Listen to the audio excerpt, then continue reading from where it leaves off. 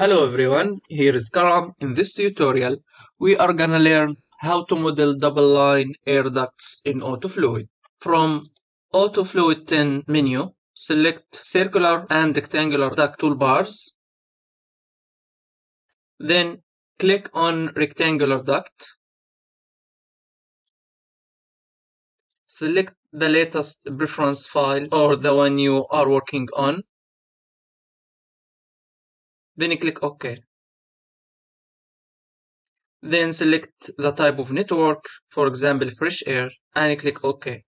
Select the size of the duct, 900 by 700. Right-click and select from above.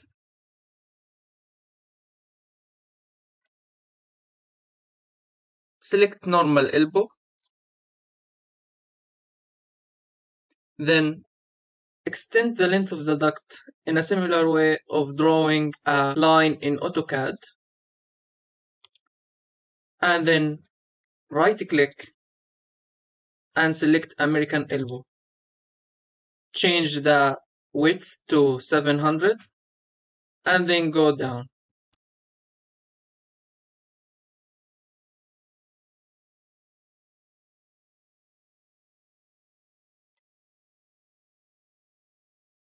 Now right-click to select go down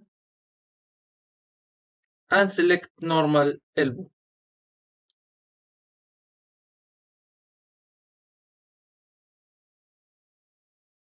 Now right-click and choose break to create an offset. Type the length of the offset and the break angle. The length will be 250 with a break angle 30 degree, then the total length will be 721 millimeter. And click OK. Select the direction of the offset and then continue the drawing.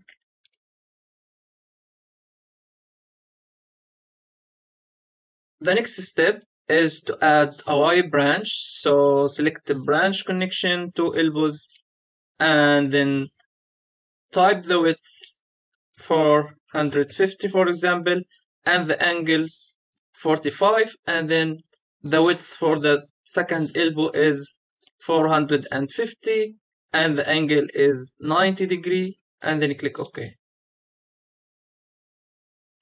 Now, on which side you want to continue? For example, we will select this side.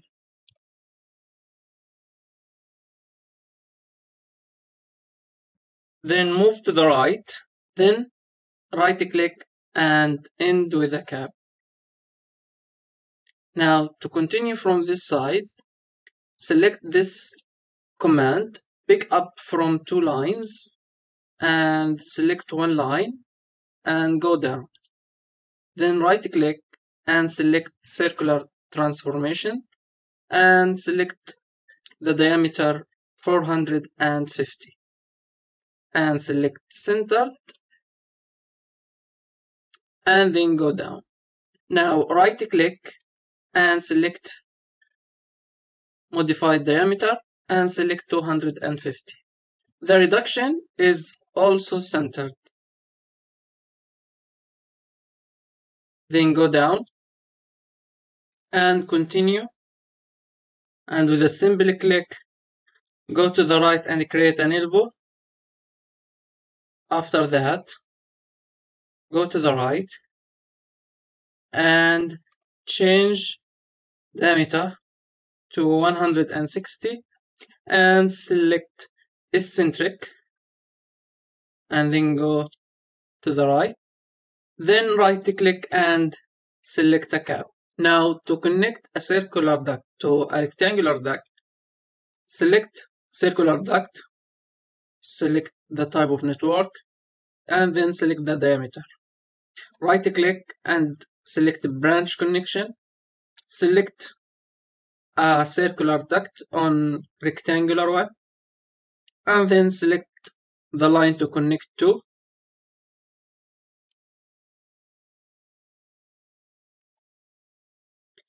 Then right-click and select register at the end of network.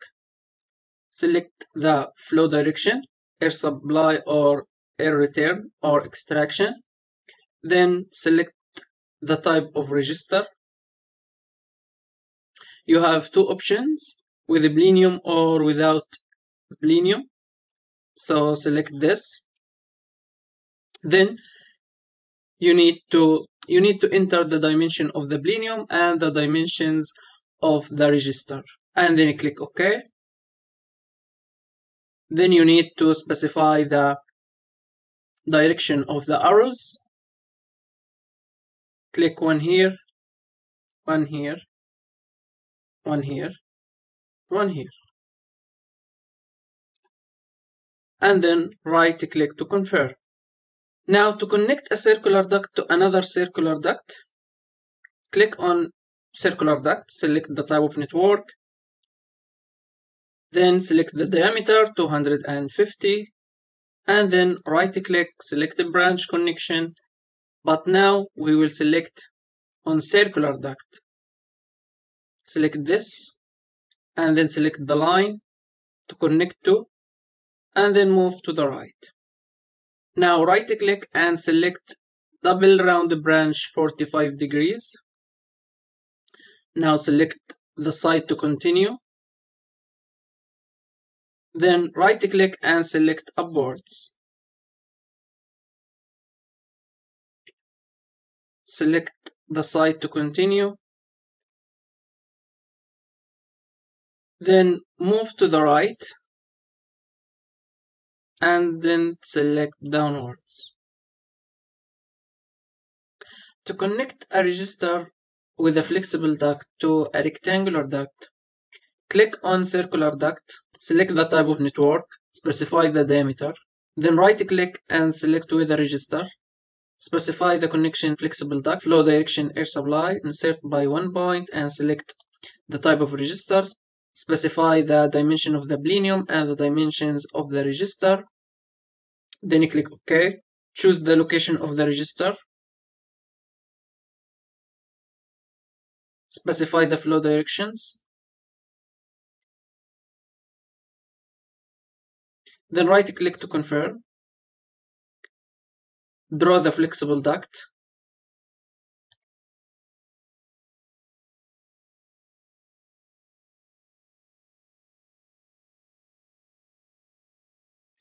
right click, switch to rigid, right click and select branch connection, select on rectangular and then select the connected line, and here we are done. And with that, we've reached the end of our tutorial. Thanks for watching. See you soon in another one. Goodbye.